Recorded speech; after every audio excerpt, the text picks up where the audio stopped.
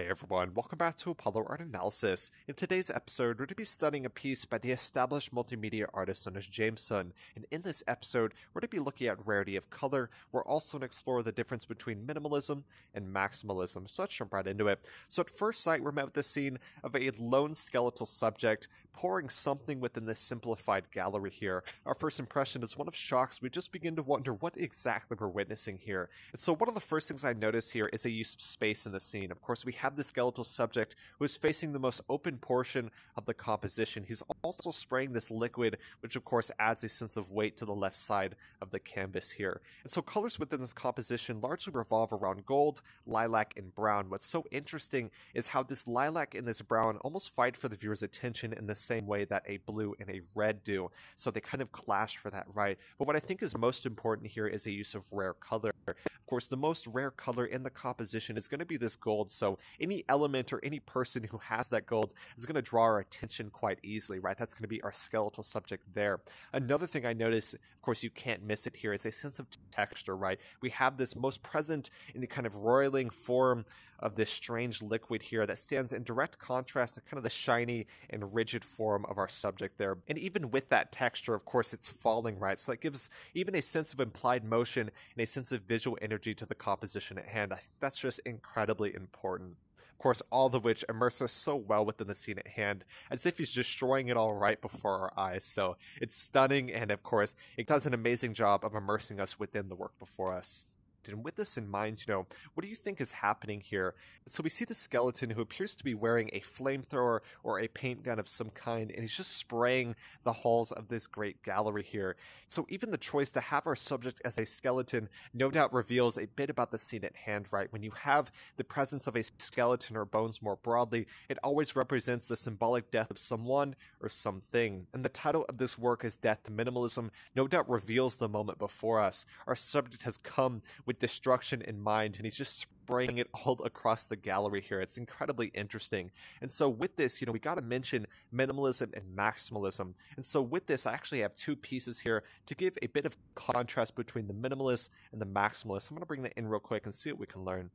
All right, so I brought in two pieces here to give a contrast between minimalism and maximalism. So to define minimalism means a really complete abstraction. It's going to be very clear. It's going to be very simplified, and we certainly see that here. So that's really minimalism in its most essence. And then maximalism, on the other hand, is going to be an aesthetic of excess. So an incredible amount of detail. The motto is more, while minimalism is less is more. And so we see that quite distinctly in both influences here. Of course, we have, say, an Art Nouveau piece, very stylized, very maximalist, very detailed, and then of course in comparison to, say, contemporary works of minimalism such as the one before us here. So very simplified, of course, minimalism compared to an aesthetic of excess such as maximalism.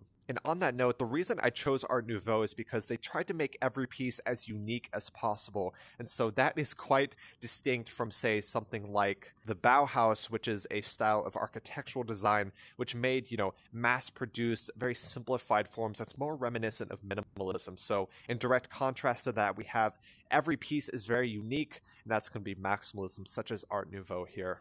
So yeah, that's a bit about the difference between minimalism and maximalism. Over the course of the 2010s, we saw a massive resurgence in minimalism, perhaps in a bid to escape the overwhelming effects of technology, right? We're always getting notifications. We're kind of always listening to music. There's almost no escape from it. So it's almost, inevitable that minimalism would make a resurgence. So, now we see minimalism is kind of on the decline, right? We see a lot of people reviving that kind of Y2K aesthetic, that maximalist sense, and even in the composition before us here, it certainly is not minimalist. Of course, there's so much going on in the composition, there's so much detail, there's so much energy to the work at hand, and due to that, it definitely couldn't be minimalism. So, like I said, the title of this work is Death to Minimalism. He's clearly come with destruction in mind, and he's certainly doing that here.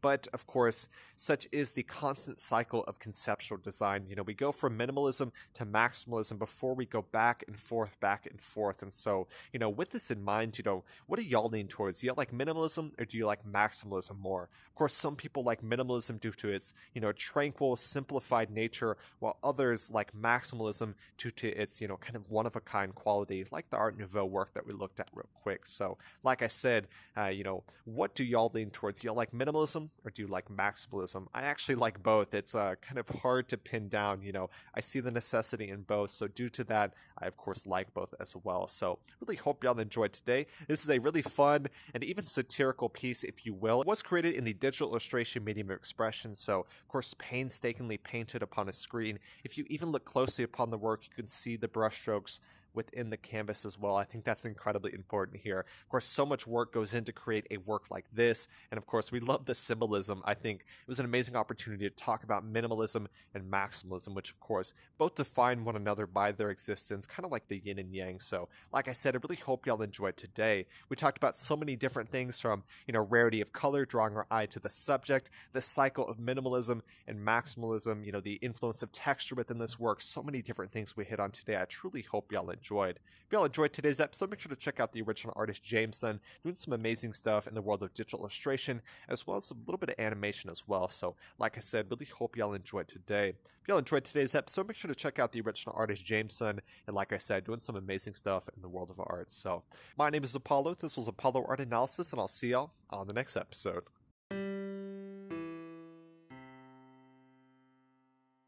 We hope you enjoyed today's episode. If you'd like to support our work directly, please check out our Apollo community tokens. Apollo Art Exchange is an ecosystem of art appreciation which elevates artists each and every day. Thanks for listening.